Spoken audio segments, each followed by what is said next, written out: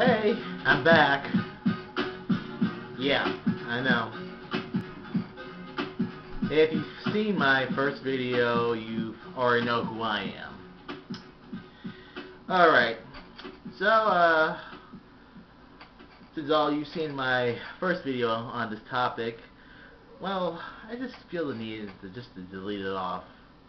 I know all of you've seen it and probably understand what I'm saying, but I don't know. I don't know if I should delete it off or just leave it. But anyways, there will be two parts of this. This will be a really long rant, but listen up. Listen up and clearly. I just saw Legend of Chun-Li. And I know most of you are saying, what the fuck's wrong with you? We obviously know this movie was going to suck, so why you go see it? Well, like anybody who decides to go see this movie, I just want my curiosity to be set off.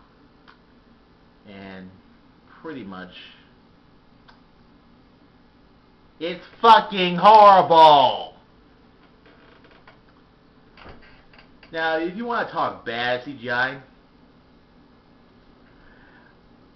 this movie has a lot of bad CGI. It was so bad that you actually think you must be watching some dude's poorly CGI'd film on YouTube or videos that are just videos of trailers or videos of, I don't know, just poorly CGI special effects. This movie has some of them. The explosions are just so fucking fake. The explosions are ridiculous. I mean, these people could not even afford to like explode some shit. I mean, they could not even explode anything. I mean, what was the whole point of... You know what? I'm not going to go into that. Basically, like in my first video, I want to go into the characters of Legend of Chun-Li. Alright, the characters... Okay. I will say one thing. Since they only have 6 Street Fighter characters, and I mean 6, since this director kind of felt like there were like too many characters in Jean-Claude Van Damme's movie, pretty much they felt like they wanted to kind of slow it down a bit and hopefully if they make a sequel they might do a little bit better or find another director who can actually give us a better taste of this whole entire Street Fighter, or what Street Fighter was supposed to look like. Now basically, I'm going to go into the characters. Character number 1, Chun-Li. Now, I gotta tell you, Kristen Stewart is awesome. She is badass, she is basically the only best thing in this movie, or maybe the second best thing this whole entire movie has. Everything that she says is really, it's good dialogue. It's basically, she has like the only good dialogue, and she seems to be like the only character that seems to be likable. But you know, there's a second character I do want to mention. Okay, even though she's not built like Chun-Li, at least some of the fight scenes with her are a lot more fun. A little bit fun. Like, I don't know, counting your toes fun, or throwing darts fun, or that type of thing. But, anyways, she's really good. Now on the Bison. You know what I think this director was also trying to go to? Batman Begins and The Dark Knight. Making Bison like that. It's ridiculous. It's so fucking ridiculous. So fucking ridiculous. You know, this guy playing Bison ain't like Raul Julius's type of stuff, you know. Raul Julius had awesome dialogue, even though it's been said before, it's been done over and over again, but you know, this guy, he's just an asshole. He's not like an asshole like how Raul Julius was in like the Jean-Claude Van Damme movie, but he's just an ass. He's just a freaking ass. Really, that's the only part I hate. Wish he gets killed in a good way. Yes, Bison finally gets killed, which I am gonna spoil a bit. But I'm not gonna go into that just yet. Balrog. Okay. Now I remember his name this time. Balrog is a perfect choice. Balrog is an awesome choice, excellent choice. Michael Clarke Duncan. I mean, if you look at Michael Clarke Duncan, I mean, obviously they're gonna pick him. But you know, him getting killed off in this whole entire movie looked fucking ridiculous. Also, speaking of Balrog's fight, Jin. Now, Jin basically is sort of like the Obi-Wan Kenobi of the whole entire thing, the whole entire film.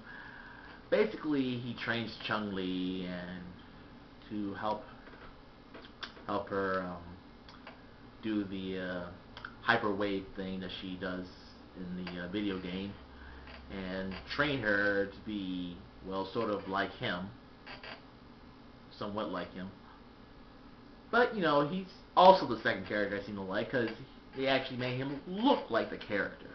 Even though Robin Shou is still kind of young, and Jin was kind of, well, old, I didn't think, you know, he does a really good job. And I don't think he has lost his balls since he's a Mortal Kombat star, and now he's joined Street Fighter. But, you know, Robin Shou, you basically are the only good character I seem to like in this whole entire movie. Now, Vega. Now, all you Vega fans are going to be really disappointed. Now, yes, Vega does not have brown hair. He doesn't have blonde hair. And he certainly ain't good looking, or some shit like that, or somehow like the character's supposed to be. But he's only in the whole entire film. He's just a freaking. It's just a drag with Vega. You know, they just drag his character out just so poorly.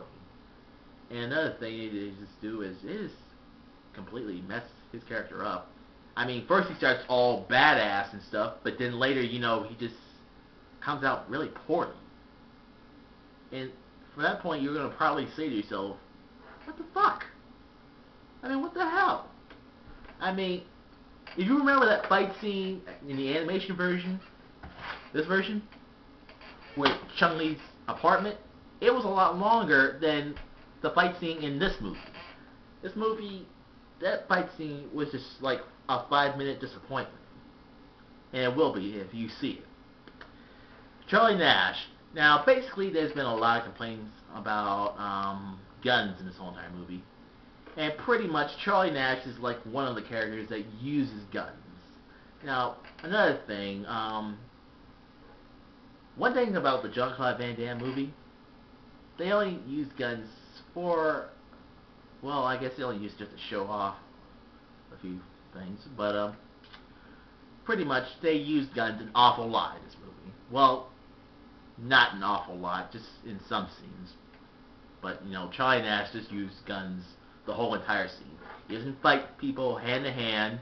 He just uses his gun. He just uses a gun. And the guy used to... I actually was looking at other videos to check out this character, and he's a fighter, not like a guy who uses a gun, and he turned his character into a fucking agent. I mean, what's the whole... I mean, wasn't Charlie Nash was in the exact same character like Guile was, like in the army, but instead they turned him into a freaking agent. They just turned him into a detective. I mean, what was the whole point of that? They even changed characters. Bison's not in his outfit. Seeing how he gets killed off, you know, that's also some bullshit. One character, I just gotta say, what's with Maya? And that's being played by Moon Bloodgood's character.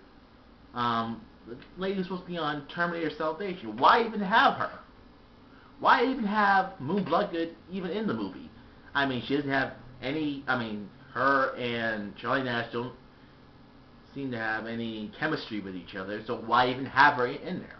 And most likely, all she does is just have like a few scenes when she's like shooting people, but she doesn't even fight people. I mean, why even have her? Look, I hope her character is even much better in Terminator Salvation. Alright, so I'm running out of time right now, so never see this one before you see part 2, because I'm not quite done with this movie just yet.